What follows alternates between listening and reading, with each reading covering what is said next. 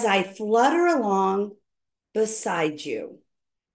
As a child in my family, it was said, do what I say and not as I do. Shh, be seen, not heard. Talking was talking back. When I did talk, I yelled to be heard. My mom and dad told me I could never, ever talk about the abuse of mental, physical, psychological, and sexual because I would embarrass our family. So when I was 15 years old, I had a shift.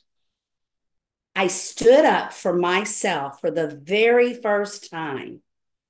The abuse was so overwhelming. I just had to say, this is my life.